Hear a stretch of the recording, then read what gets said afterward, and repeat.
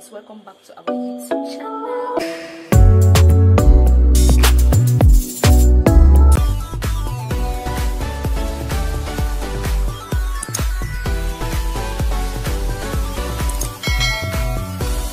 Hey guys, in today's video we are going to be talking about University of the People, and I'm going to be comparing written assignment and discussion assignment. What is the difference between written assignment and discussion assignment? What's that thing that makes it so different from written assignment and discussion assignment?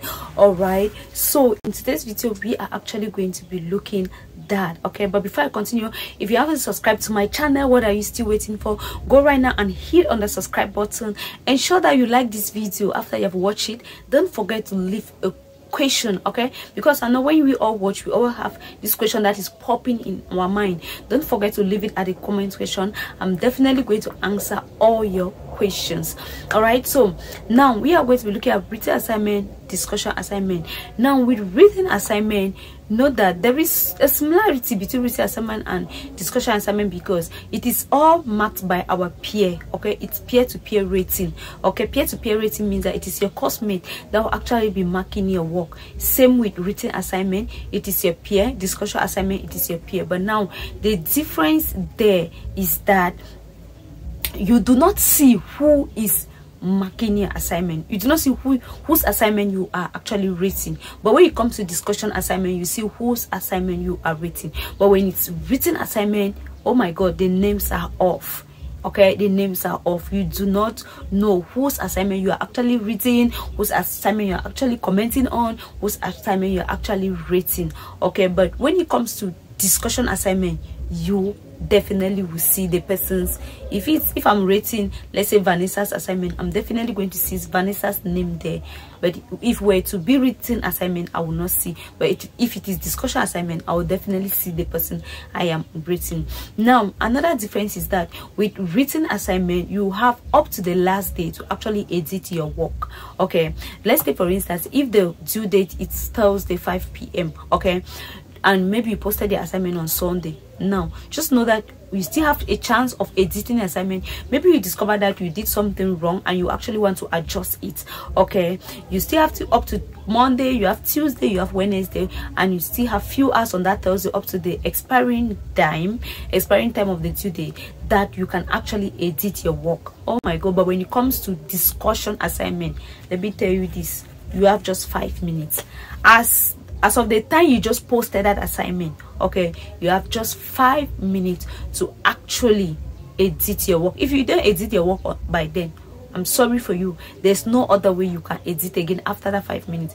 Even if you still have like Thursday, which is your due date, that due date now is left for you to actually read other people's work, comment on it, and actually grade it. Okay, you actually read it, comment, and grade it. Okay, so you have just 5 minutes. But when it's written assignment, hopefully you're getting the difference. All right, when it's written assignment, you have up to the expiring date to edit. But when it's discussion assignment, you have just 5 minutes as of the time you have posted the assignment. Okay, so that's just the difference that actually exists between discussion assignment and written assignment. Okay, then when it comes to discussion assignment, actually the teacher comes in sometimes and also try to comment this blah blah blah. You also see some comments of the instructor. But when it's discussion assignment, you see the comments of your peer. Yeah, the lecturer only comes in when maybe there is a mistake, you have called for his attention. Some instructors even go through the written assignments without the peer actually calling his or her attention. Okay, they just go through it to ensure. I remember one time I had 60 or 90, and after the expiring date, I discovered after some time that the lecturer has actually worked on this assignment, and I was planning to actually call his attention, but after some few days I discovered that he has gone through the assignment and he has actually marked it, okay, and upgraded it. He has actually like upgraded it. Okay, but when it comes to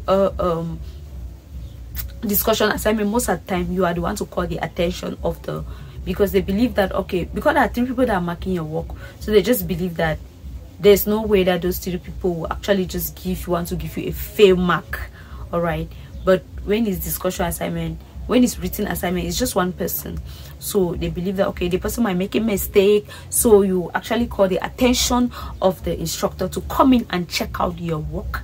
Okay guys, thanks so much. That is just all what we have for today. We have a lot about University of Uopeople to talk about. If you have any question at all, what are you still waiting for, do state it at the comment section, and I'm definitely going to be answering it. Thank you so much, and please do have a nice day. Bye bye.